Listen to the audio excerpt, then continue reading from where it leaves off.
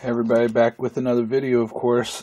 This one I have been putting off for a very long time, and this is a Arcade Buddy's board, the Arcade Buffet. You guys, I'll link to his channel as well. But he gave me this. It's got to been over a year ago, and I'm going to try to fix it. That's what we're doing. Got a Mike's Arcade Nintendo Jamma adapter on here. And obviously he has a double D2K Donkey Kong 2000, I guess, Braze kit on there.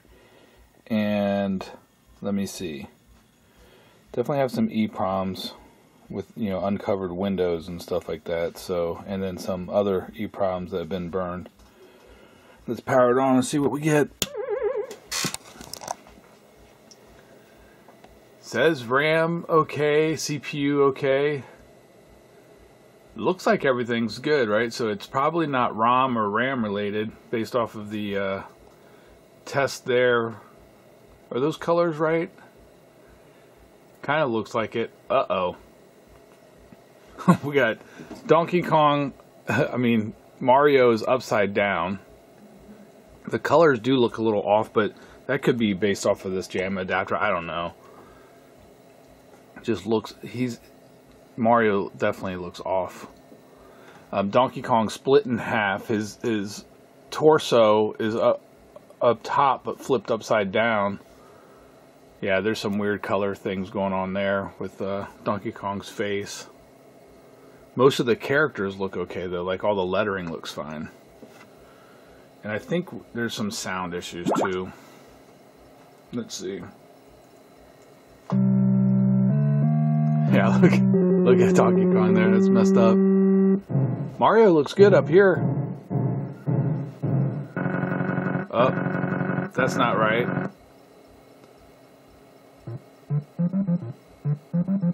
So there's some color issues with Donkey Kong and Mario, and Pauline is split in half, and her halves are upside down of each other. There's got to be some TTL somewhere.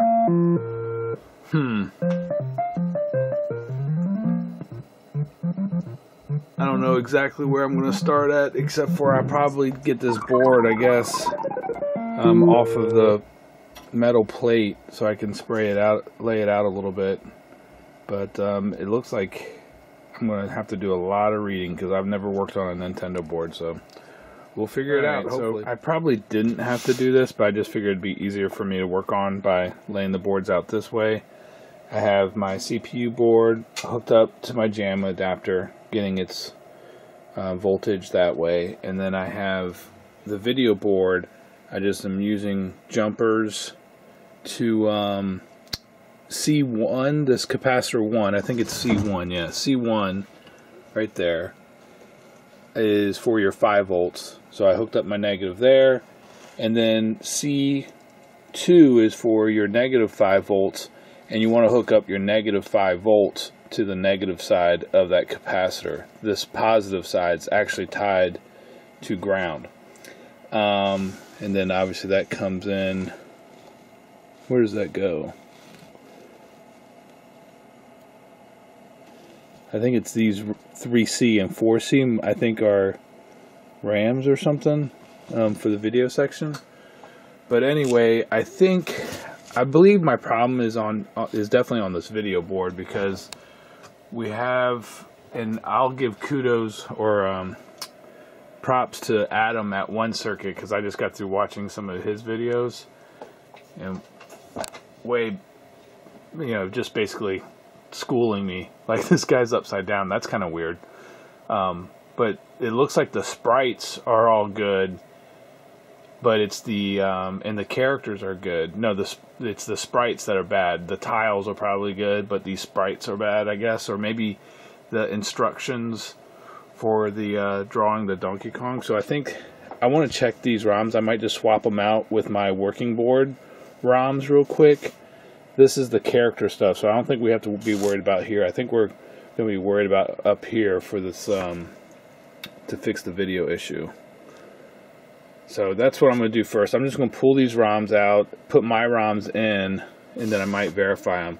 There's no sense of even using the Fluke, because the Fluke's not going to be able to, you know, read or write to any of these, any of the video circuitry. All right, I did that, and we still have issues, obviously. I didn't think it was going to be that easy because somebody else would have probably already tried that and tested those. So we still have the issue. Mario's upside down. Something I think is up with the barrels. I'm not sure, but we got our character. I mean, not our characters. Our sprites are split in half.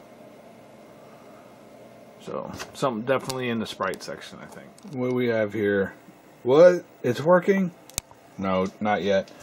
Because I have my own personal working Donkey Kong board, which is a TKG 411. Buffett's is a TKG 413, so both of his boards are 13. But I was thinking, I've been doing a lot of watching other people's videos like Adam's and Arcade Doc and stuff like that. And I was assuming that the problem was on the video board, but I just wanted to make sure, you know what I mean, like eliminate any communication going back and forth to the CPU board. Since I had the board, I figured I'd just hook it up real quick and prove that it is 100% on the video board. Alright, so I wasn't even going to hook up my Fluke. I was suspecting that the issue, because of the colors, because the colors were slightly off, as well as the sprites, I thought it was going to be somewhere in the schematic where the color lines and the sprite, out of the sprite ROMs, like the output of this goes into some muxes and then it gets combined onto some color lines. And because the colors were off and the sprites were off, I was thinking, oh, it's got to be one of those. Oh, it's not over there, it's over here. these are your sprite ROMs. And I was thinking it was going to be somewhere there, because both symptoms, you had some slight colors off and you had the sprites off. But because I was doing some research, and the guys on YouTube like Adam from One Circuit at least showed me his notes, I wrote down this stuff because it looks like MAME might be off as far as what the range of the RAM is.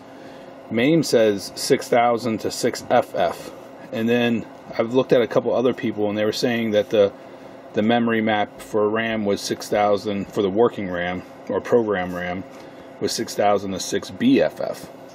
And then you have some video RAM from 7000 to 73FF, 7400 to 77FF. I think that is also in the MAME driver files.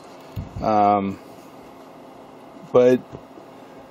the Braze kit said that the RAM was good, right? I mean, but maybe when I want to run this here, let's run RAM short to 7000 to 73FF.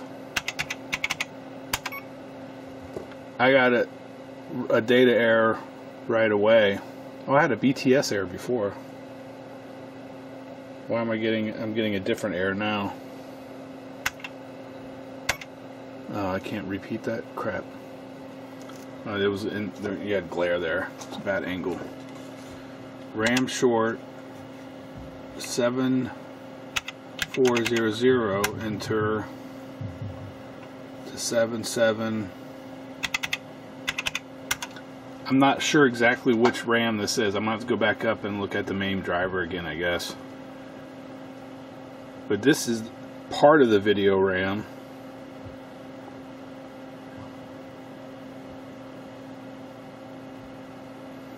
And that's good. But if I go to 7000,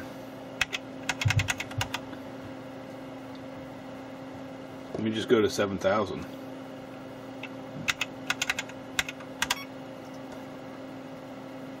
Interesting.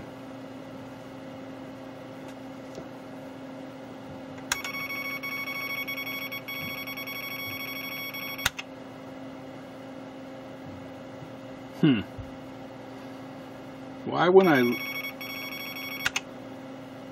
it's tied high, RAM bits 4 tied high. Read write error.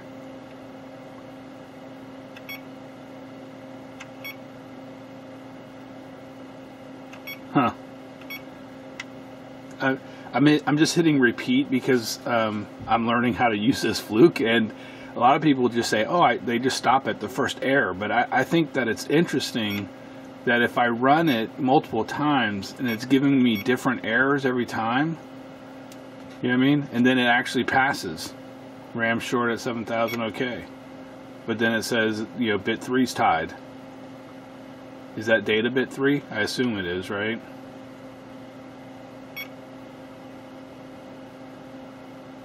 DE loop bits, BTS DE, which is I assume is a lot of bits in the data, and there's 4 tied.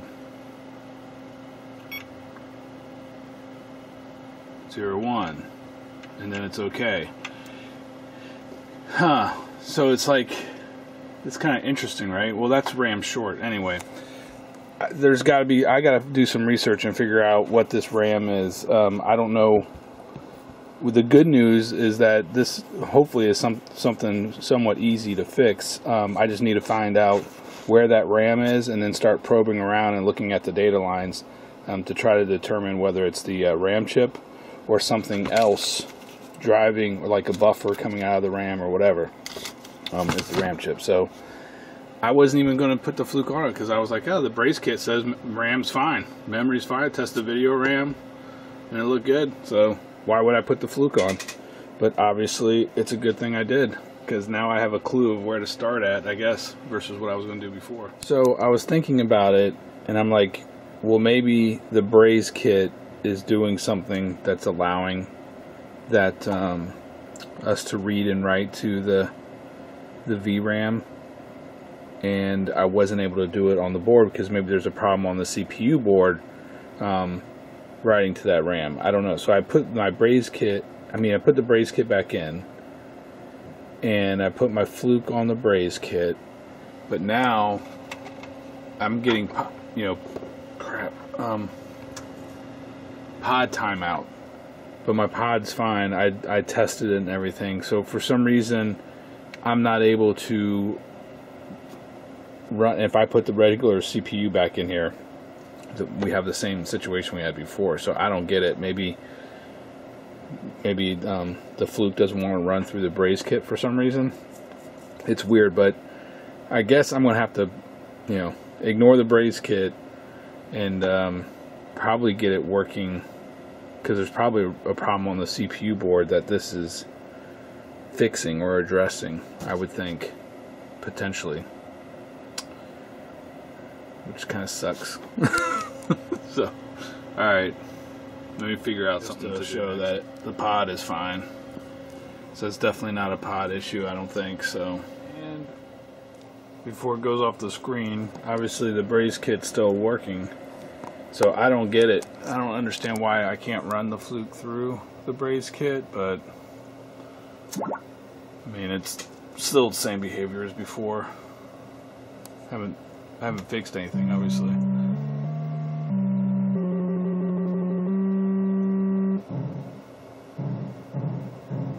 So really, to get this board working right, I need to fix it without the Braze kit, I guess, because the Braze kit is covering up some other failure. So let me take this Braze kit out and put my Fluke back in and fix writing to the VRAM, and then I don't think that's what our issue is, but then we can address that. Just documenting, we're back in with the Fluke, and I might as well just go ahead and see if I can read and write to ROMs and stuff like that. I have those signatures documented and everything, so let me go ahead and do that, see if I can at least read and write to these program ROMs. It looks like I'm going to have to troubleshoot the CPU board first and then move on to this, everything without the Braze kit. Alright, I guess I'll just video document the results. So ROM A, ROM E is fine. Alright, that's ROM C, I think, right? ROM C looks good. So it says ROM error at 2000. Wrong signature, EF6D. instead of 8BD8. So let me pull that ROM and dump it and burn a new one. Alright, so I'm over here at my ROM burning station here, and trying to read it. Says device insertion failure, bad contact at pin 24. So what I'm going to do is I'm actually going to take it out and put it in the socket, and then try to reread it. So either there's something wrong with the chip, or it's just not, the legs aren't clean or something. So I'm just going to put it in the socket real quick and try reading it again. Okay, so I have it in its socket, and it's still, do I have it in the right, yeah, I have it in the right spot too. Still can't read it. Something wrong with that 2532, I would expect, because that's a machine pin socket right there, and it had to have been making at least some decent contact. And pin 24, I don't even know what that is. 24 is actually VCC 5 volts, so I don't know how did the Fluke even get a signature from this chip if something's wrong with it. I don't know. I might clean up the legs, but I'm going to burn a new one and screw it. Actually, have these, see if you can see it, JM 2532s. I don't know. I don't even know who makes those. I didn't look it up, but I just am programming it as a 2532, TMS 2532. Looks like it's programming it okay. What I like about this programmer, it's B&K, but I'm using the EL NEC software for it, but it verifies it at the VCC max and at VCC minimum. So it's 5 volts plus 10% and 5 volts minus 10%. And I like that. So it verified the chip twice, so we know it's good at both higher voltage as well as lower voltage. Let me put that in the dock. Alright, have it at the board. And I've never done this before, so can I loop this and have it do it again, or maybe repeat? Okay, I just hit repeat instead. And we'll wait to see what it comes back with. It says our signature's good now on that one, so I have one more ROM to read, I think, and that I can read, and I'll come back. Okay, so our ROM 5A, which is right here, is good with that signature right there. So all of our ROMs now, we can read them, and they read correctly. So now on to figuring out why can't I read and write to 700 to 73FF.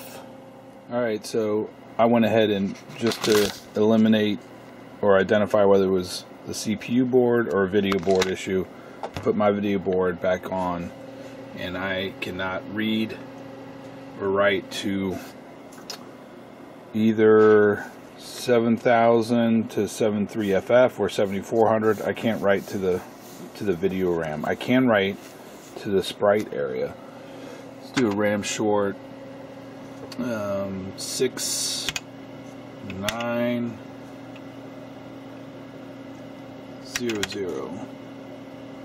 Enter to 6A7F.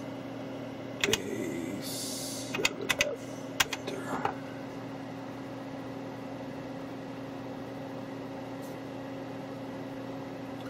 So I don't really know enough about the Donkey Kong boards. I have to research some to understand what's different about reading and writing to the sprite RAM.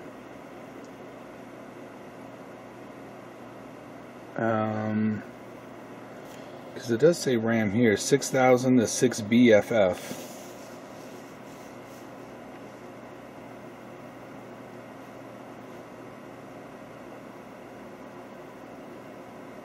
Oh, that's the RAM 3A6. Oh yeah, duh, because this, I don't know where I got this from. This might have been from oh, maybe this is the DMA stuff going, it gets read here and then goes somewhere here or something. I don't know. But this is obviously part of the RAM chips at 3A, 4A, 3B, 4B, 3C, 4C. So it has to be doing something maybe with the DMA stuff, because I think on the Braze kit. Maybe he's building some of that DMA logic into here or something. I have to think about that. Because yeah, 6900 to 6A7F is in this range between 6800 and 6BFF. It's covered. It's covered by 3A and 4A. And 3A and 4A are right here. These are what, 2114s? Yeah, 2114s right there. 3A and 4A. Those two. So all of this RAM right here is good. But we cannot read to any of the RAM that's on the video board. And so it has to be going through some other chip. I have to look to see what chip on the CPU board is part of reading and writing to the RAM on the video board. Alright, let me look at this. Alright, I'm just kind of screwing around, but I wanted to verify that I could write or look at the lines and stuff to the memory of 7000 and 7400. Also, I didn't know what 7000 of 73FF is and 7400 to 77FF. This I had written down because I saw it on another video, maybe Adams or Arcade Doc or something. But what I did is I'm writing to that memory, and I know that I'll show you the schematic in a second. But it's toggling, right? 2C pin 14 is toggling when I write to 7400 memory address space, which is the video RAM. And then if I look over here and I track my VRAM write, if you can see that, if I track that down, that comes to 2C pin 14, and then pin 15, which is the 7000, is the object write. So I'm able to, when I'm writing, I'm getting those toggling. So I basically am just eliminating the write aspect of this, because these address lines, when the CPU is addressing that memory space, it's using these address lines, obviously A10 and A11, and then it'll come in, was it 2C? Yeah, 2C, and then these are the outputs of that. So it looks like that's working correctly. One thing I don't understand though is I cannot get that to show up on my scope at all. It was 2C pin 14. Let's double check. 2C pin 14. Yeah. It's my logic probe. 2C pin 14. And I adjusted my scope. I mean, I'm doing it with one hand now, but I can't get that. I can't get it to show the transition. I'm like, what am I doing wrong? I mean, I adjust my seconds per division, and I don't see any toggling at all. But on my logic probe, I can hear it toggling, which doesn't make, I don't know, it doesn't make sense to me. So I have to think about that. I've never even used an oscilloscope before getting this hobby, so. Alright, so let me show something here real quick. I'm gonna read 7000,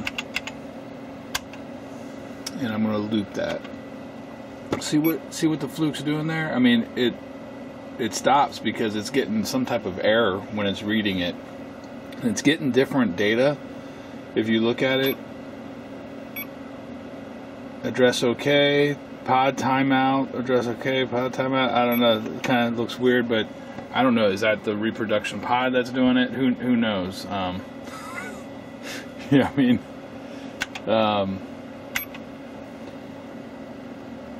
but it definitely does not like reading to this area. And I know that 7A and 8A have to do with the address lines going to the video board, I believe. And when I look at the enable pins, I don't know. Crap, let me see. I'm not going to be in the way. Pin 1 is the enable for like 4 of the inputs of this. This is like a hex buffer, I think. So pin 1 is active low, and I assume it's just tied low all the time, right? But pin 15 is the other enable, and it's pulsing. I don't know if it should be doing that or not. Only 7A, this 8A is controlling 4, is buffers for 4 address lines, and 7A is a buffer for 6 address lines. So that's, what did I say, 6 and 4? So 10 in all. I think that's right. 0 through 9, I believe. And 15 on 8A doesn't really matter. That's toggling, but because we're not using those. I just don't know if it should be toggling or not on 7A. And it's giving me an address error. So, like, by the way, just a reminder for myself to check this. This 1N, is it this one? Yeah, this is pretty hot. This 1N right here. And I don't feel, if I leave my finger on this one. No, that one's hot too. Yep, all of these are freaking pretty hot. I don't know if they're supposed to be or not, but 1L, 1M, 1N, they're 74S163s, but this is my video board, so I guess that's normal. Those S chips running hot as hell. 74S161, I think. Anyway, I put on my logic comparator with a LS367, which is what these are, and it looks good. I mean, you can't really see that, but if I do a read, or let me do a RAM short. Stop that. Let's just do a read. Read 700 and loop that. God darn it. See, address error at 7,000.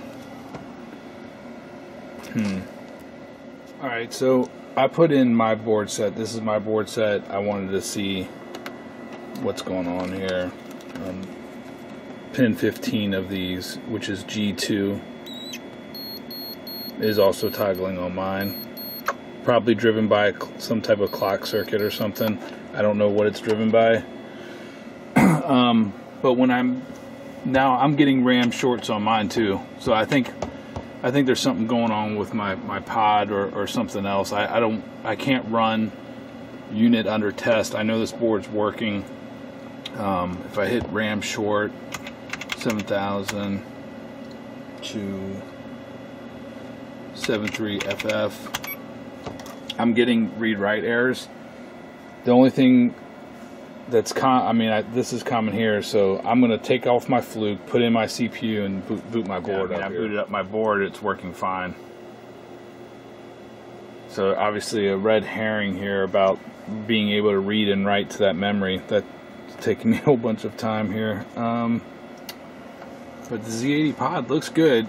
I might try it again with a different socket, but I'm going to put Buffett's boards back on here and with just a ROM chip and see if we get it to boot and then still have the same graphics. Alright, this is Buffett's CPU board with his Z80 in there and my graphics board. So definitely nothing wrong with the CPU board. So the Fluke totally led me astray. Something's going on with the Z80 pod or something, or maybe because of the way the Nintendo sockets are, it doesn't get in there good enough or something. I don't know. Something's totally jacked. I don't know. It's disappointing. But it looks good right now.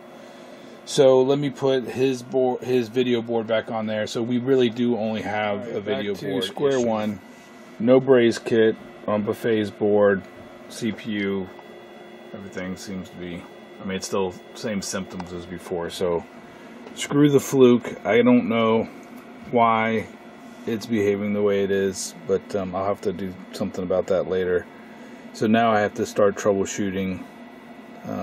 Where I initially thought just go straight to where the colors and on the video board, the colors and the sprites kind of intermingle, I think is where I'm going to look at. Yep, still broken, but I got damn, can't talk. I got sidetracked actually a little bit because I was tired of, I finally broke down and wired up my little Sega controller. I didn't film this, but I actually had to take this apart and then cut some traces on the PCB and stuff. Maybe if I do another one, I have one more of these. If I do another one, I'll make a video of it or something. But and then I use this little thing here so I can actually control it. So I have the up, down, left, right, 3 buttons wired plus player 1 start. And when I did that, I found something else that's wrong with this board. So let me coin up here, and then I'm gonna press start. Got that right. Let me see if can I get both in the screen at the same time. So we got that audio issue. We know that's wrong. The running sounds good, but look, I cannot move left. And I double checked my controller job. It is actually, it's kind of weird actually. Do I want to show this? I'll show this real quick. Maybe I'll get it on a tripod and I'll show this. Turn off the gain, and I'm going to use my, zoom out just a tad bit, I guess. Can you see that? Yeah, whatever. You can hear the beeping. Alright. If I turn it to ohms, actually, I guess you can hear the beeping. Yeah, so you don't need to see that. Alright, so just to show you, I gotta zoom out a little bit. Screwing around here, sorry guys. Alright, so on pin 8, I have ground wired up. And pin 3 is my left. And I'm pressing left, and I'm getting continuity, right? But when the game's off, none of these pins are tied to ground, right? But what I think is happening, I haven't looked at the Nintendo schematic, is when I power up the game, these pins are brought low by the PCB. When I power up the game, I will have continuity between my ground pin on the controller and every other one. So I'm going to do that real quick. And I'm on pin 8, and you can see if I go to the ones that are actually connected to something, like pin 1 or 2 or 4, which is right, 5, which is player 1 start. That's button 1, I think. But pin 3, there is no connectivity. So there is something wrong on the board with the moving left. Probably, you know, it's got to come in here, go through these resistors and these, oops, sorry. Go through these, probably these resistors and these capacitors into, I think it's probably these chips here, these 74LS240s. I don't know which ones. It's got, you know, it's going to be over here probably somewhere. I have to look it up. But I'm just, as I was screwing with this thing and wiring this together so I could actually like have a controller and move shit around, I discovered that I couldn't move left, and then I was troubleshooting it, so I figured I'd show that. And then that's one more thing on this board we got to fix. That no player movement going to the left. So we got graphics issue, we got sound issue. Did fix that ROM. I'm curious, I still have that old ROM. I wonder, let's power it up with that old ROM in there real quick and see what it looks like. It was this one right here. Because it wouldn't read in my EEPROM burner. I wonder if it works. Right, I have that EEPROM back in there that we couldn't read in the EEPROM burner, and I couldn't read with the Fluke, but who knows what's going on with my Fluke. It looks like it's working.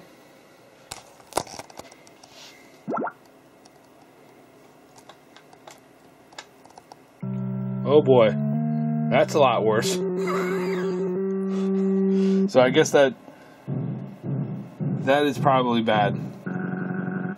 It's probably not even getting half of the program data. So even though it's booting, because oh boy, just game ended on its own. So yeah, so this EEPROM's definitely trash. So I did fix something, just didn't know it because the Braze kit was bypassing these program ROMs here. So I didn't realize, we didn't know that was a problem, but that definitely was a problem that's fixed. So I actually can say I fixed something so far. Alright, it's getting late tonight, so I'll have to come back and look at this another day. Right, getting back at this thing after at least a week, I guess. We will start it. And basically, what is it left? I think is pin 2 on this P5 connector right there. I just hooked up something right here. So let's see what we get. I'm going to move right. And then we'll move this. Oh, died before I could do it.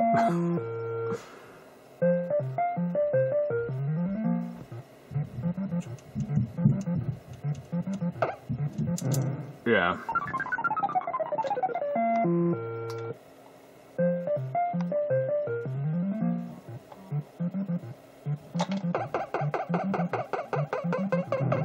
And then we'll move left here.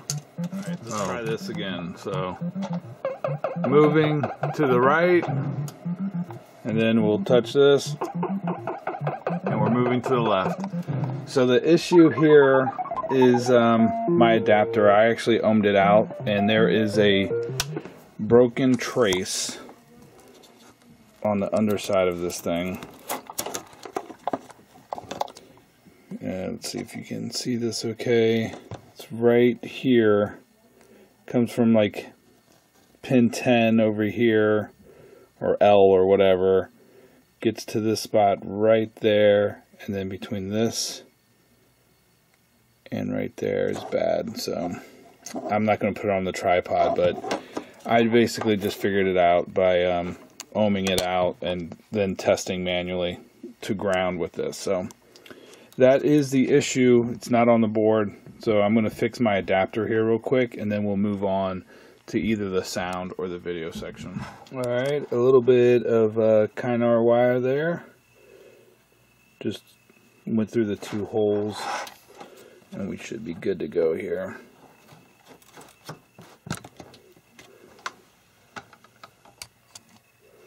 Go to pin 2 of P5 to left. Pin 1 to right, we're good. Alright, so that's fixed, and we had nothing to do with the board, so let's get started on the video part.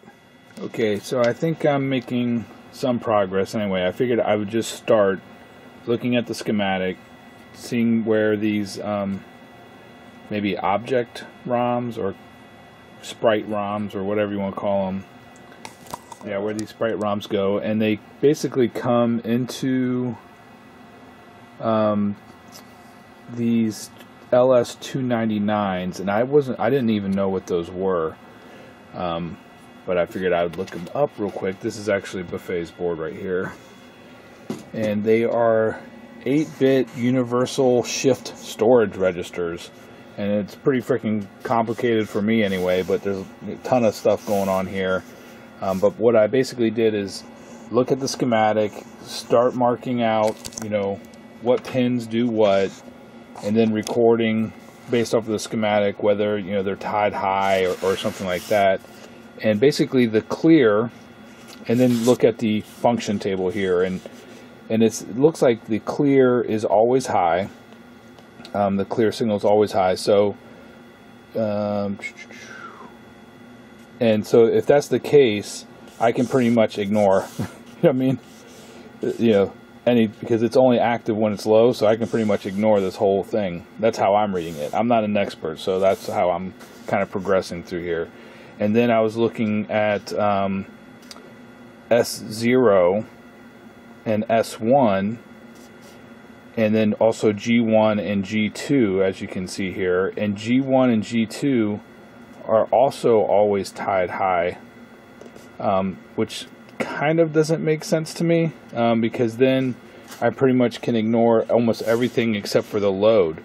So I don't know if there is any shifting going on with these or not, because obviously if G1 and G2 are always high, and it looks like they are, they look based off of the schematic, I'll show you in a second, it looks like they are tied high. Pajamas on here, very comfortable here in Corona time, don't even leave the house. But here's the ROMs, and this diagram was done by Smokinator on Clove. He hasn't finished it, but it's definitely a lot more clear if you can actually see it here. But basically, you know, from these ROMs, it comes into these shift registers, and you can see pin 9, pin 2 and 3. Pin 9, 2, and 3, I think, are all tied high. Yeah. And then pin 1, which is S0, and where's S1 at? And pin 19 come up over here to this 8B LS157. So I don't know what's going on there, but basically S0, S1, and then are, you know, doing something to control this chip, what this 8-bit register is doing. G1, G2, and clear are all tied high based off of these resistors here. And then you got the clock signal coming in, and then you have like SR and some Qs. Like these two are kind of working together somehow. I don't quite understand it, and these two are working together. So that's where we come back to our function table here. And so if G1 and G2 are always tied high, right, and and clear is always high, so we can ignore clear, and we can ignore all of these where G1 and G2 are low because they're always high. It really only gives us this load. So are these shift registers really just acting as like an input-output driver or something? And the only thing that's happening is S1 and S0 should be toggling, I guess, because clear is always going to be high, and basically ignore. It doesn't matter what G1 and G2 are doing, but they're definitely never going to be low, and so that's the only thing we have. And I guess we have A, B, and then you got two outputs, which are A and H. So don't really understand what's going on, but enough to know that this is kind of, this load is pretty much, I think, the only line I care about, and I need to look at S1 and S0. And S1 and S0 are pin 19 and pin 1. And this is my board because basically pin 1 was stuck high all the time on Buffett's board. So I'm going to show you what it's doing on a working board first. We're going to probe pin 1 and pin 19, show you on my working board, put Buffett's board back on, show you that pin 1 is tied high, and then go from there, trace it back, I guess. Got my working board going on here. Let's bring up my logic probe over here, and we're going to go to pin 1. And you can see it's going nuts in pin 19. Going nuts. 1. 19. Alright, knocking shit off. Pin 1. 19. 1. And 19.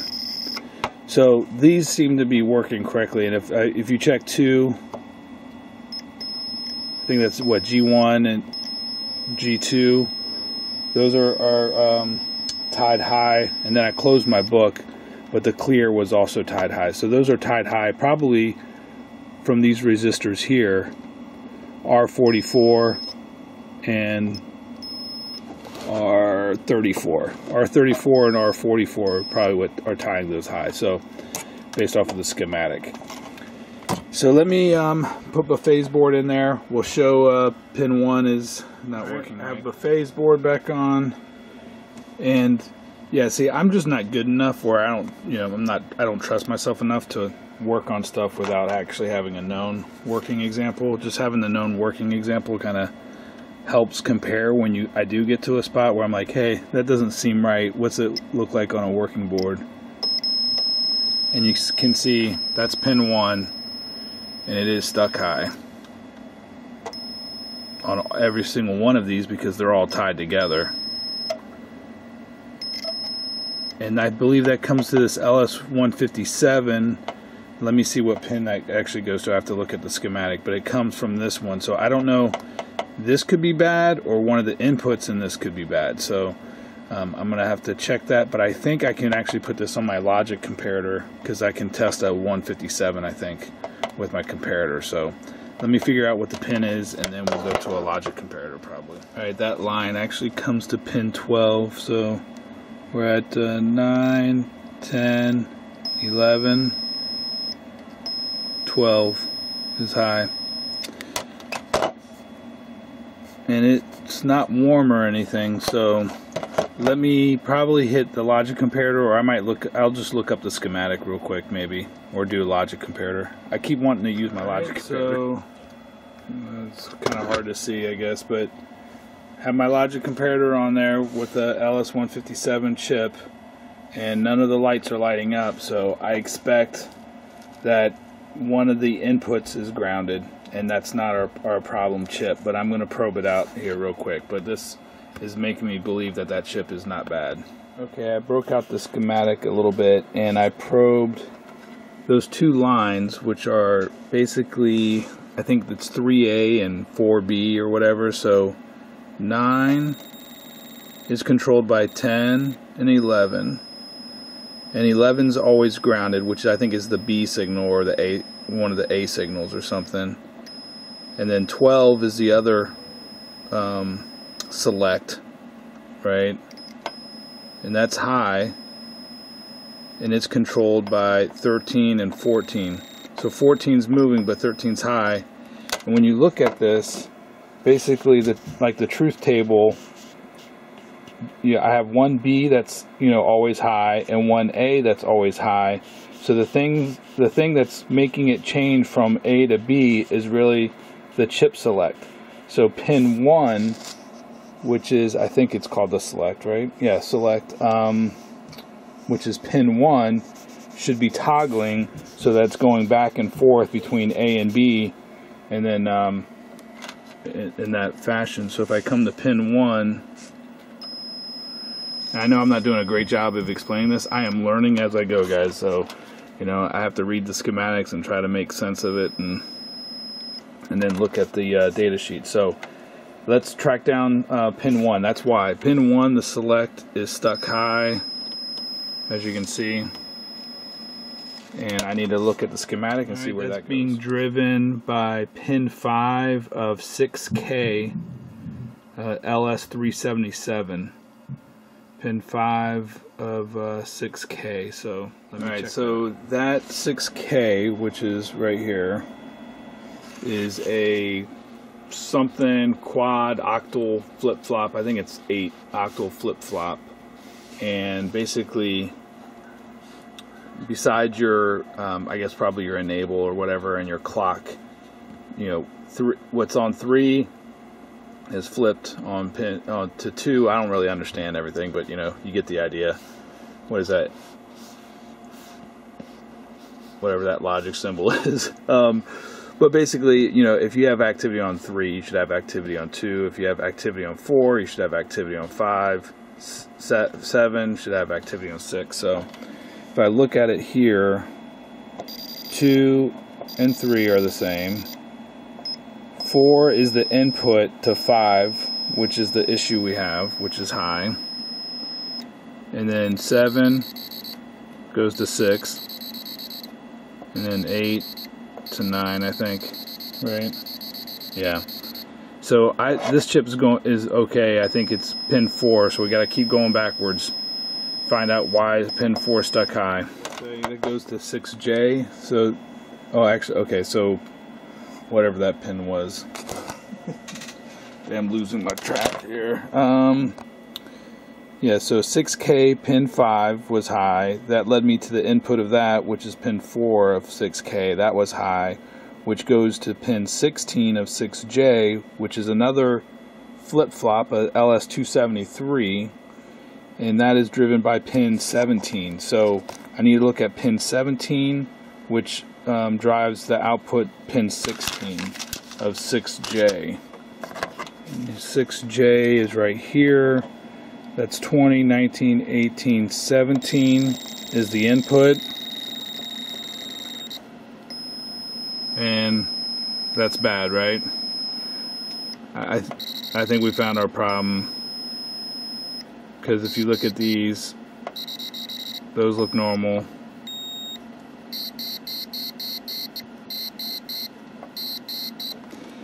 Yeah, I think 6J LS273. I need to replace that. So let me go ahead and break out the soldering iron and see if we can replace this and get this game working. Okay, we got the LS6J LS273 socketed, and I think, am I okay?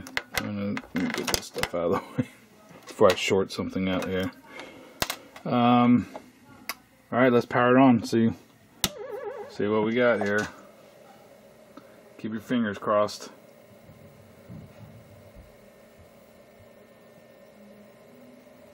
Oh yeah, colors, everything's fixed. That's nice. All right, let me. That's awesome. Just that one little thing fixed it. That wasn't actually too hard, and then I, messing around. Well, actually, I won't finish the video. I think we have to fix the sound, right? So we'll fix the sound, but graphics issue fixed. That feels good. All right, it's the next day in the morning. Back at this though. I think I'm getting close.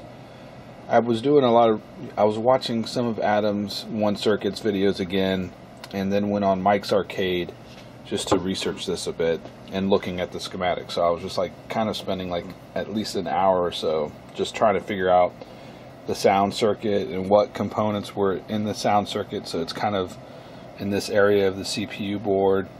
These are the two sound ROMs at what is that, 3F and 3H. This isn't always obvious, to me anyway, because I've never even worked on this board. And you also can control with VR2 the volume of only the digital sounds. So there's analog sounds like the jumping and running, and when I was looking at the schematic I knew there was one more analog sound and I couldn't figure out what it was, and these are the EEPROMs here, but for the digital sounds. And Mike's Arcade said that the noise, like the growl or whatever you want to call it, what Donkey Kong does at the top during the intro screen, is it a growl, whatever that is a digital sound.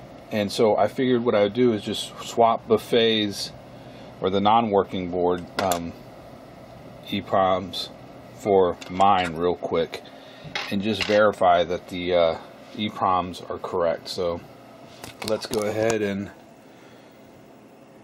coin up.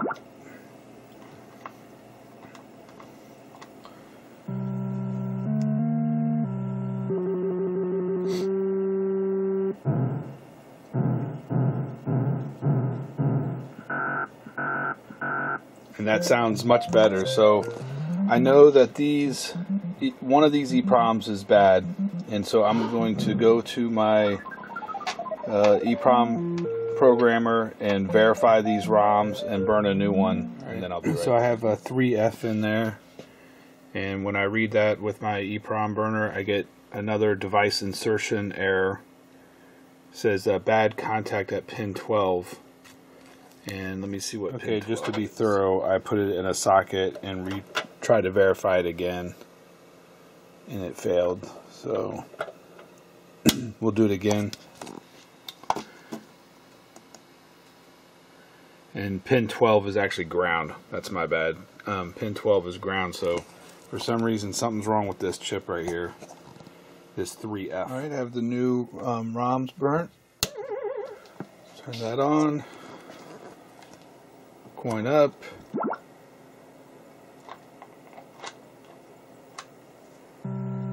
See what we get.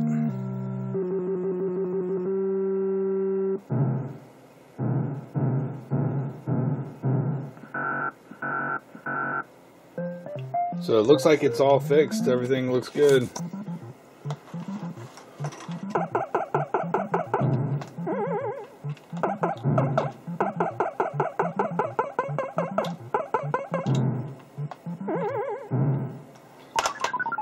Alright, so one other thing that I thought was interesting is, let me actually power cycle this thing, is because I was interested in what the third analog sound was. I think there is 3, and this VR2 controls the digital sounds. So if we turn down the digital sounds all the way, we should be able to hear which are the 3 analog sounds. So let me go ahead and coin up, and you didn't hear anything starting this. So we're not hearing anything until he jumps on the girder. So that's one analog sound, and we can tell that his growl there at the is definitely a digital sound, and running is analog.